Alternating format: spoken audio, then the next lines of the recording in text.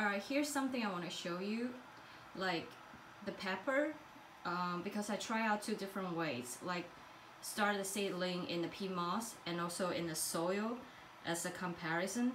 So for okra, you can see this okra actually fruiting already. It grows straight direct from the pea moss. Okra doesn't even need soil in order to grow. But for pepper, tomato, and most of the plants, they need soils. You can see the pepper over here grow from the pea moss. They are very tiny. They don't grow big. But when I do a comparison, like companion plants, like this pepper is a companion plant next to the okra, see this pepper is fruiting now. And also check out this pepper over here. This pepper grows itself, it doesn't have a companion, but it grows straight from the soil, so it also fruits.